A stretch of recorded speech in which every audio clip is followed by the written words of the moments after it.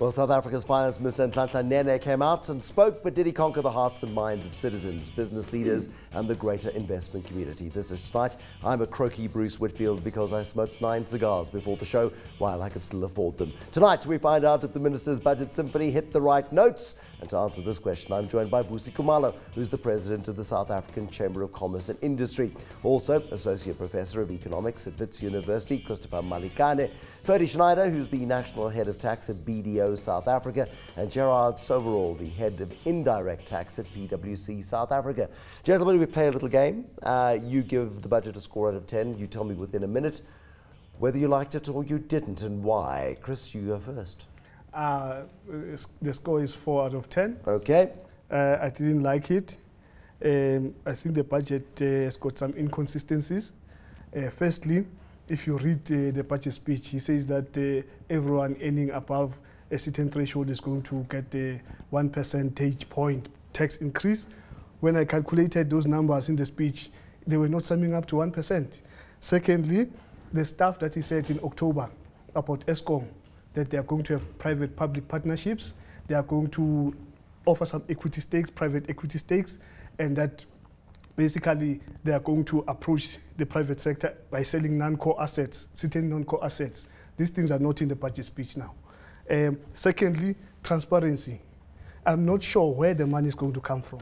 Yeah, well, I'll tell you where it's going to come from. It's coming from an 80 cents a litre petrol price increase. That'll add 17 billion, plus 1% on the tax bill. That'll add a little bit. But yeah, he's increasing the national budget. He's increasing spending by nearly 8%. That's a concern. This is far from an austerity budget at all. Vusi Khumalo, from the business perspective, your members must be thrilled with this budget, not, I guess. Thrilled, I'm not too sure. Okay. What's your score first? My score is 6. Okay. I think I say the score is 6, basically because this budget speech was cognizant of the difficulties businesses faced with, especially on the electricity challenges and small, medium enterprises. That was particularly interesting because it was encouraging. But he could have gone so much further on small business, could he not? I mean, their tax allowances for up to 350,000 rand turnover, you don't have to pay tax and register for VAT. Up to 1 million, there are further sort of lessening of demands from the National Treasury. But these are micro enterprises. These are survivalist businesses. These aren't the businesses that are going to create the jobs we need to get the consumption growing to grow the economy. We see that's the thing that worries me about it. I think it's quite interesting that he singled out in his speech the small, medium enterprises, basically because of the difficulties that they're having in terms of getting the right prices and also going through all the red tapes that they have to go through. The best thing that came out of it was the 30-day plan. Now, Jacob Zuma, the president's been sitting on every podium I've ever been to where he's been speaking, saying, we're going to get payment to 30 days. This is the first time I've actually believed it is in the budget speech. Gerard, that's positive. Out of 10, what's the score? Maybe I'm out of sync here, but I think 7.5. There were a lot of. Can somebody take his temperature, please? As I said, maybe I'm out of sync. I want to look on the bright side of things. I think lots of good intent, lots of composed, confident commentary.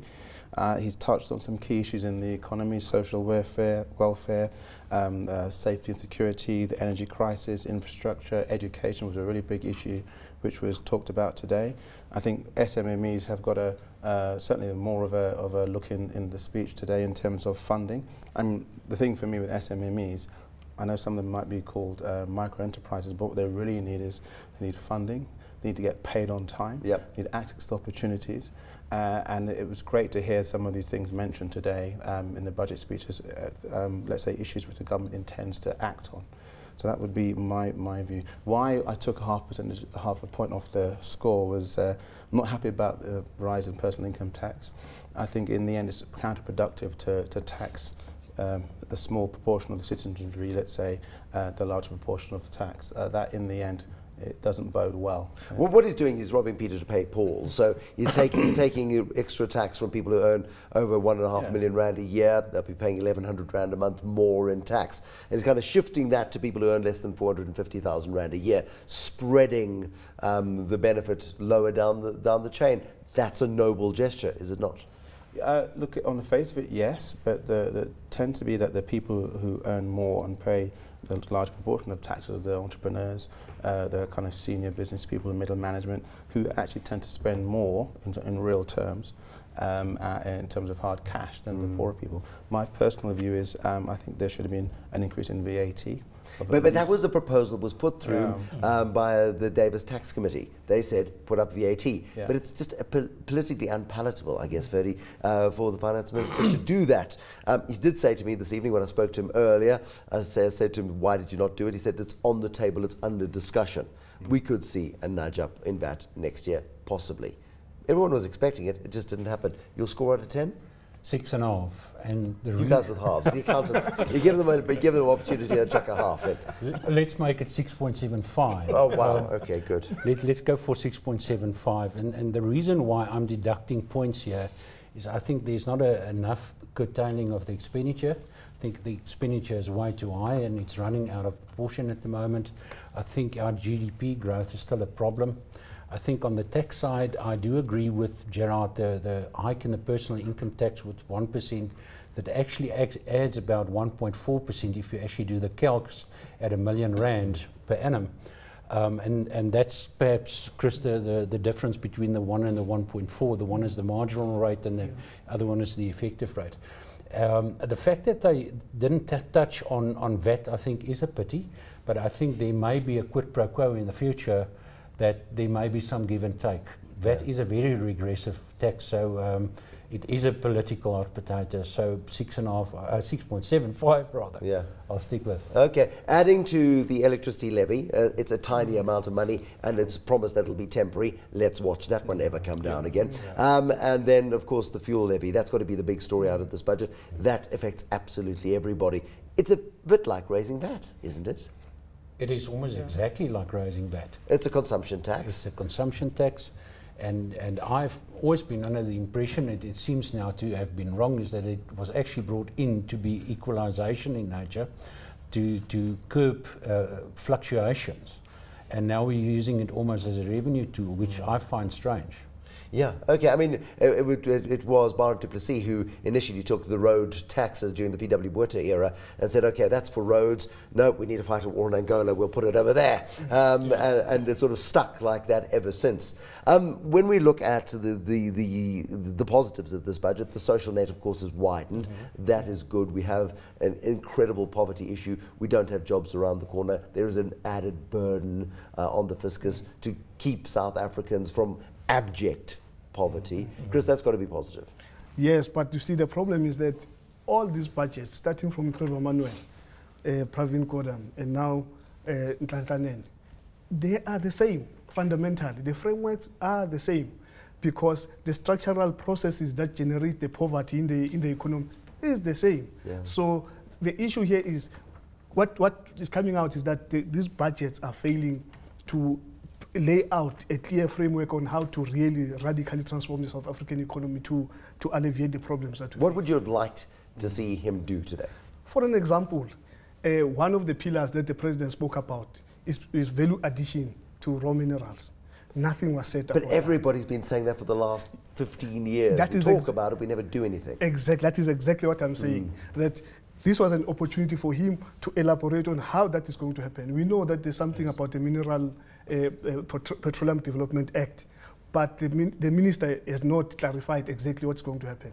Even when it comes to Industrial Policy Action Plan, it has always been there. But the problem is that industries are not growing, and you hear that industries are struggling with access to steel, import parity pricing with steel. Yeah, so those are the issues that the minister was supposed to deal with in order to begin disturbing the processes that generate poverty. And I suppose, Vusi, one of the great tragedies of this budget is it's not an expansionary budget. It's a budget designed to appease ratings agencies. Nothing wrong with that. We've got to make sure that we keep the ratings agencies on our backs and not pushing us over the edge of a cliff. And that's, I suppose, where the constraint came from. He couldn't push for growth without antagonizing the ratings agencies, take on more debt, for example. I think it's quite correct, but more to that, one believes that the budget itself was, with its fiscal policy, was a positive. That will also further, allay the fears that the investors have in terms of South Africa being the destination for investment.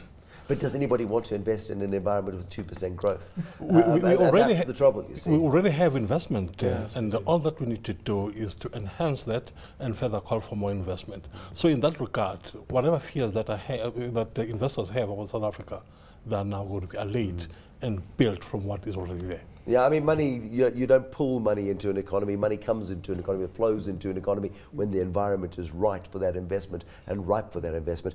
Gerard, what would you like to have seen him do differently? Look, I think if I just talk about the investment for a second, Bruce, sure. if that's okay. I mean, doing a bit of research for the program this evening, you realise that there is an awful lot of foreign investment coming into South Africa, maybe not as much as you'd like to see. But IBM announced 700 million rand investment the other day. We've got call centres in Durban being set up. You've got the smart city of Modderfontein. There's 84 billion rand over the next 10 to 15 years. So it's not like investors are shy. Yeah. So the question for me is, what can we do to encourage more investment? Yeah. And to me, it is about political stability. It's about social stability. And the fact that Pravin Gordhan has now moved to look after the municipalities and how they work together, so we can start dealing with these issues of social unrest and delivery protests. And just give people some sense of hope in the future. Well, you've got to stabilise, as you say, people's stake in the future. Otherwise, that stability does not come. And that's what I think harms the foreign direct investment to a great degree. Ferdie, what would you have liked to have seen? What would have taken you from a 6.75, you can't give him 10, to a 9 in this budget? Two things. I think if there was less reliance actually placed on the fuel levy, first of all, and more reliance placed on the VAT system. If he raised VAT by 1%, he would have probably covered about 15 billion in additional revenues, with which actually in total now they covered 16.8 billion. So that's definitely the two things that I think Why we does could it make have a done difference? differently. Well, I think it makes a difference. It's not inflationary, firstly, on the VAT system, because it washes out the next year. The fuel levy per se, I think dedicated taxes is a dangerous thing, and I think you need to research that very carefully, because as you mentioned earlier, and I don't know whether it was while we were alive on the show or not, but the challenge is always to really dedicate those taxes. Yeah. And with that, everything goes in the pool. There's an clear audit trail, and we can actually manage it. Okay, good points being made this evening. We have to pause. We'll take a break. We'll see you shortly. We'll talk about some of the benefits of the budget today, also some of the issues being raised in Budget 2015 and Nhlanhla Nene's first budget speech of his term as Finance Minister.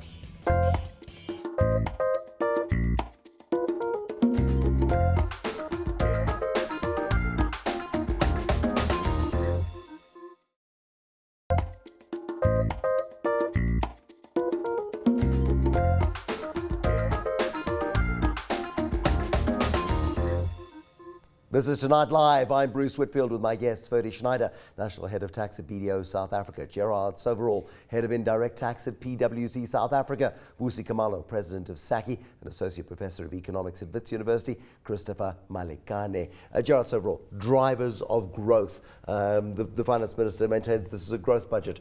How is it a growth budget when you're taking money out of big spenders' pockets to put it into poorer spenders' pockets, and there isn't a single lever in here to really aid industrialization, the natural evolution of business?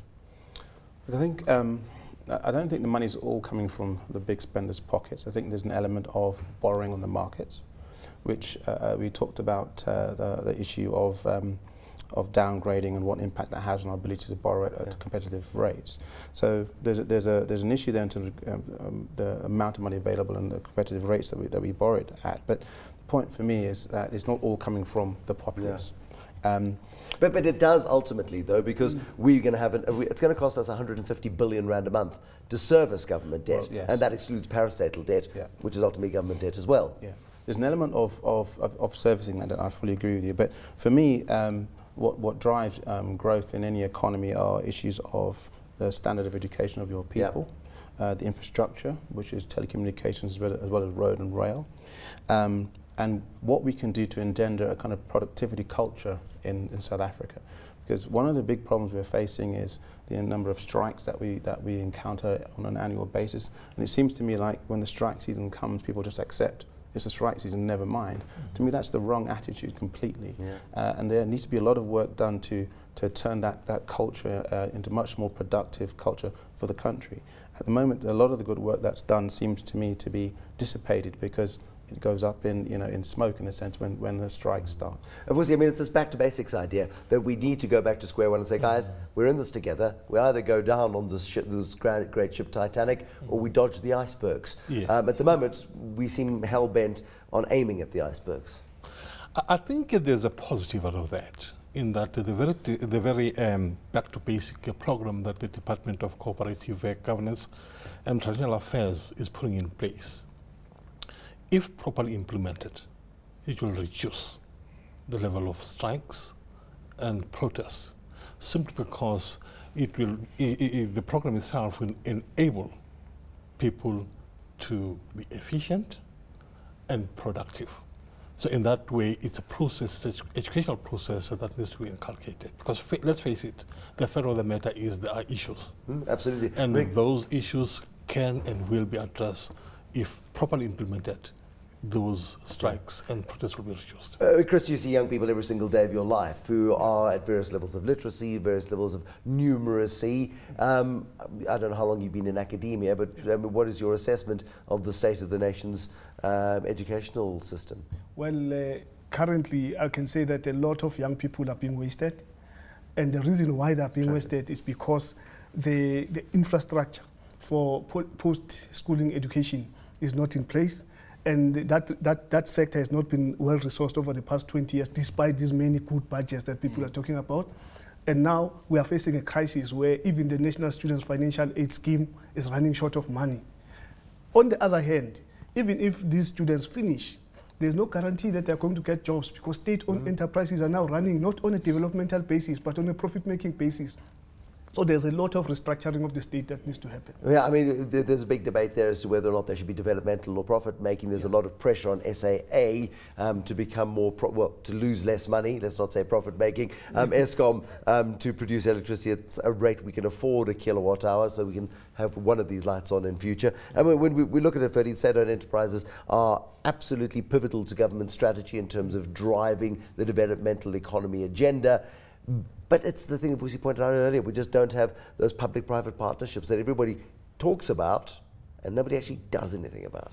No, that's exactly. I mean, if you look at SAA at the moment, I think they probably accounted for a loss of 2.5 billion rand, if I recall, 2.4 if I recall. And Eskom in itself is a huge drain on the economy at the moment for various reasons. And the one, it's actually the one that you pointed out, is the lights going off the whole time. And SA Post Office as well. That's huge issues at the moment in our economy, and that's three of the pivotal state-owned enterprises. And then we've got the financial institutions that we fund as well, the IDCs, the African banks, those guys as well. I mean, that's a lot of money that we're spending there at the moment. Okay. Gerard, the budget is what it is. It is written down. The Finance Minister has published a big fat book like this. This is government spending plan as we go in. Where are the pitfalls that we need to be wary of? I think, like all plans, the issue is execution. Yeah. And unfortunately, we've got a mixed record over the last 20 years in terms of execution.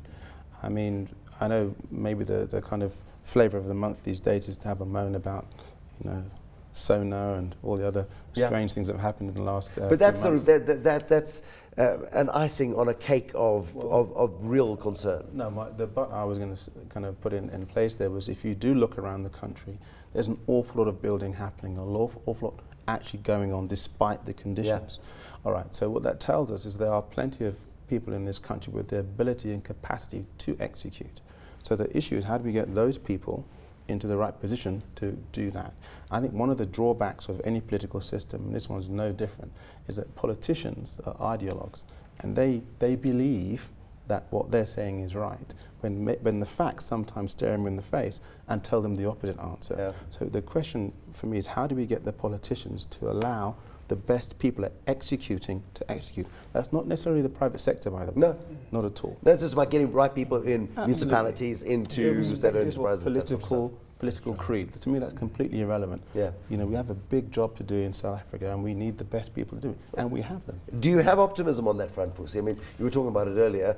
Do we have the skills, we have people, we could bring people in. Homecoming Revolution is doing a lot of good work and encouraging skills back to the country. We could do it if we flicked an ideological switch. I think that's quite accurate. For me, the concern that I have against that is the fact that there's an introduction of a new department, the Department of Justice, that is going to be established at a huge cost. Yeah. And for me, that's the cost that is concerning, because I believe that if they look at what the structures are, some of the functions that are accorded to the cost can be distributed amongst the functions that are currently in place. Chris Malikane, if you dare, give me a sense of optimism out of this budget from your perspective, and we will wrap it up.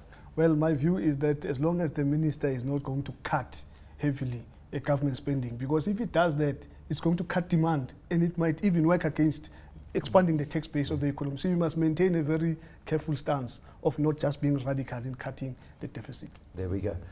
My thanks to my panel this evening. Thank you so much for coming in, taking time out late in the evening. I hope you've enjoyed it. I hope you've extracted some value from our discussion this evening. From Associate Professor of Economics at Wits University, Chris Malikane, Vusi Khumalo, the President of SACCI, Gerard Soverall, Head of Indirect Tax at PwC, and Ferdie Schneider, National Head of Tax at BDO South Africa. Thank you for watching our budget post-mortem. There'll be more tonight, tomorrow. For now, good night.